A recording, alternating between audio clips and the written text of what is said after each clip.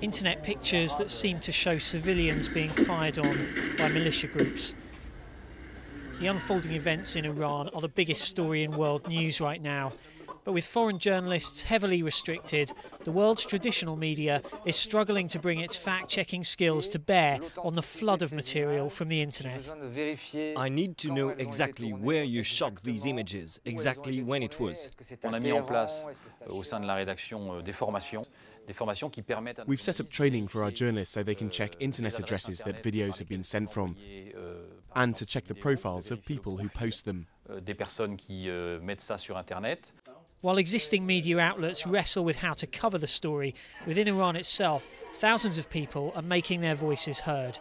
Blogs from within Tehran, social networking sites, and videos like these on YouTube.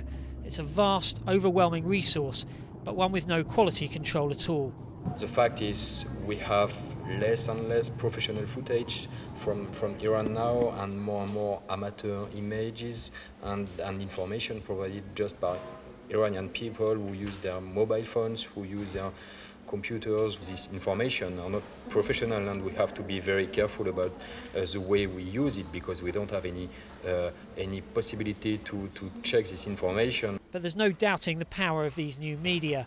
Popular messaging site Twitter was formally asked by the US State Department to postpone a maintenance shutdown. Such was its importance in giving Iranians a voice. Mainstream channels are experimenting with new ways of incorporating all this into the traditional reporter role. I think that role is more important than ever, actually, because there's so much information. A lot of the things you'll find if you just go and search Iran on Twitter, you're going to get so much information, and a lot of the time it's just people offering their support, which is great, and you're going to get a really interesting picture from that. But I think what we can do here is use that to complement the more mainstream coverage. So-called citizen journalism has been around for a while, but this may be the first major news story where it's really set the news agenda. Iran's current regime obviously recognises the power of it. They're imposing widespread, heavy internet blocks. But so far, Iran's bloggers are one step ahead, telling a part of the story that traditional media can't reach.